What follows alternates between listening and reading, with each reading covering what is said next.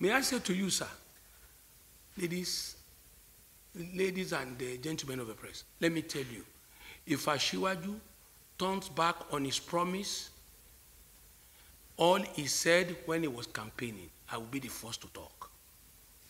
I am not timid, and I don't shy away from facing challenges. But the man I have seen today, I don't eulogize and I don't praise to curry favor. I am no more a small boy. Let me tell you, the man I saw today, and for the actions we have seen, means well for Nigeria. But if there's any reason to derail, it will not be deliberate. And we will all be able to draw his attention to his brief as the President and Commander-in-Chief of our country.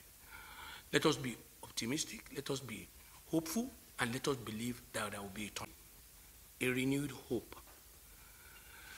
The steps so far taken can readily give us the direction of this government. Elections had come and gone without prejudice to the courts. But it's no more time for campaigns or selling a political party. It is time to govern Nigeria for the benefits of children yet unborn and those of us that are still here. And to equally let you know that I had a very wonderful time with the President. You seem very alert and very clear in the direction he wants to take the country.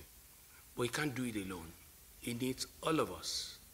Whosoever is on this saddle is Nigeria on the saddle, and we must stand by him. We must give our best.